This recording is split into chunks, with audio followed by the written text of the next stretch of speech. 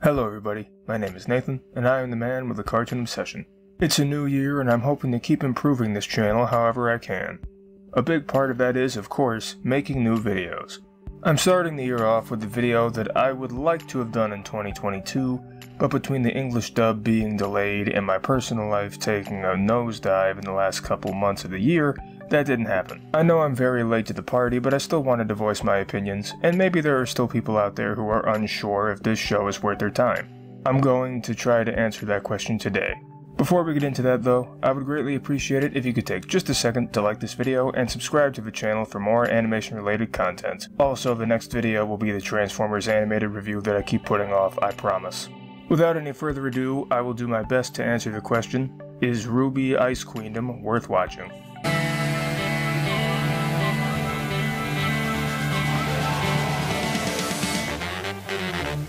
If you're unaware, RWBY Ice Queendom is an anime based on the web series created by the late Monty Oum.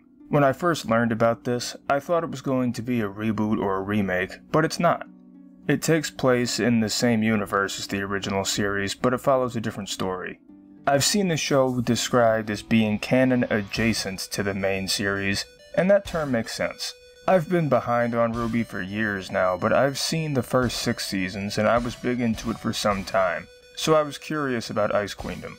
I've always wondered what a 2D RWBY show would look like.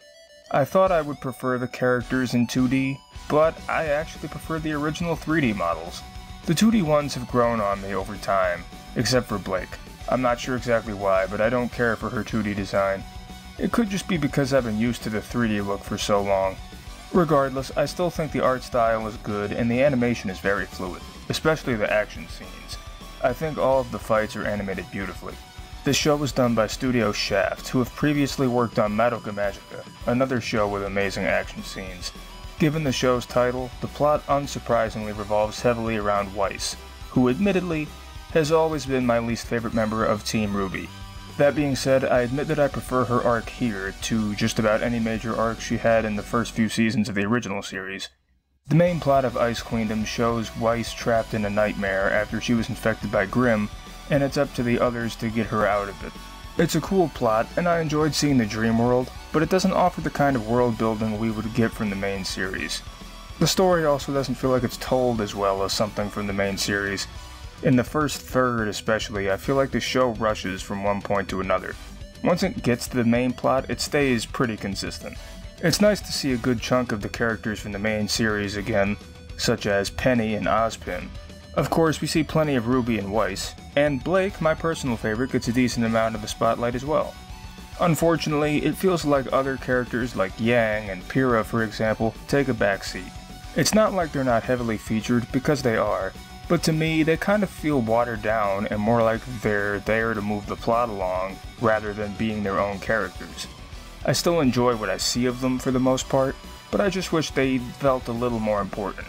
Villains like the White Fang, Torchwick, and the Grimm are present, and they do play roles in this show, but there isn't as much of a focus on them as in the main series.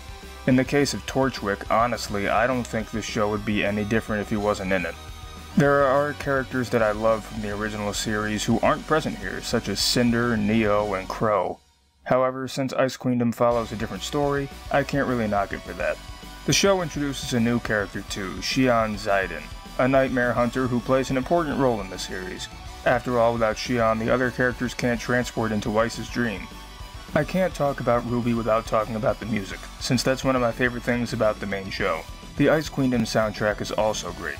Sure, Jeff and Casey Lee Williams aren't involved with the music on this show, which is a bit of a bummer, but even so, I enjoy it. It still feels true to the RWBY aesthetic. People who are involved, though, are the English voice actors from the original series. Well, most of them anyway, but it's nice to hear the familiar voices. Like I said, one of the reasons I'm so behind with this video is because I was waiting for the English dub. It was supposed to be released in conjunction with the sub, but it got delayed and didn't start airing until the show had already finished. One more thing I enjoy is the inclusion of illustrations after the end credits in each episode. It feels like a neat little bonus, and I appreciate the smaller details like that. As a whole, Ice Queendom isn't quite what I expected. I was expecting something closer to the main series, but in anime form. I'm not trying to say this is worse than the main series since it is different, but I will say that I don't feel like it has quite as much to offer in terms of story, characters, and overall enjoyment. However, it does a good job of setting itself apart from the main series, and there's still more good to the show than bad. In fact, I wouldn't say there's anything that's downright bad. Just some things that don't click with me as much as I would have liked. So, is RWBY Ice Queendom worth watching? In my opinion, yes. I think there's enough here to make it an enjoyable experience for RWBY fans and maybe even people who are looking to get into RWBY. I can also see reasons why people may not be into it, like I mentioned earlier, but since this is a different show, I feel like it should be looked at through a different lens. Of course, keep in mind that this is all just my opinion.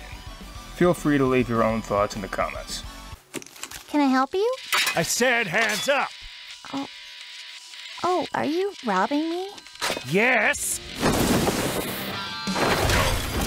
Thank you guys so much for watching the video. If you have any other cartoons, anime, or other animated works that you want me to talk about in the future, please let me know.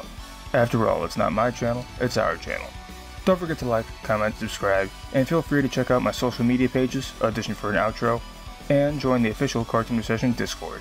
The links for all of which are in the description below. Thanks again for watching, and I'll see you all next time. I'm Paradise, and thank you for watching Cartoon Obsession.